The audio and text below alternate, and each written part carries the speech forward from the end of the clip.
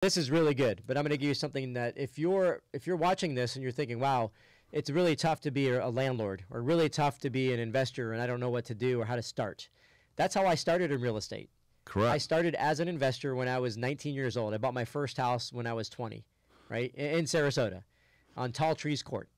And from that endeavor, I decided, because I was getting very bad service from my real estate agent team, you know, and so from there I said, you know, I can do it better. And I want to serve my clients the way I want to be served as an investor, like, you know, my needs need to be met. And so that's how we approach everything.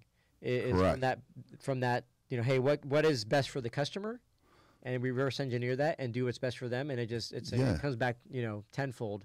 Not only for they'll see their earnings, right, as well. Yeah, and that's how you built your business. Yeah, basically that's how I built my business, doing this 22 years, and I was an investor about 5 years prior to that. So I was just basically a kid, just in college still. So